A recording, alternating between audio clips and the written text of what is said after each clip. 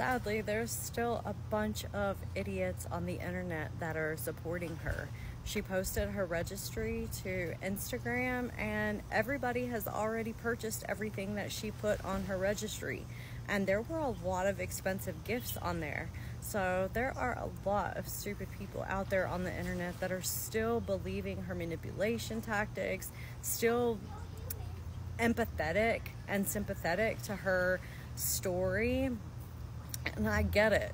It's a very touching story if it were true, but it's not. And the fact that so many people think that it is true is just tells you how many dumb and gullible, naive people there are out there in the United States, for one.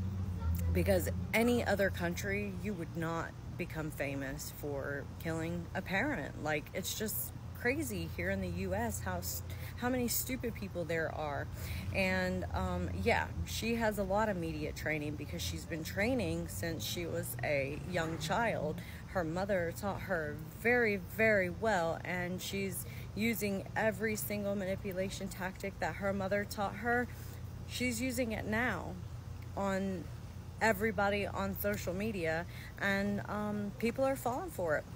People are falling for every single bit of it, and they are sending out money to this woman who doesn't deserve it.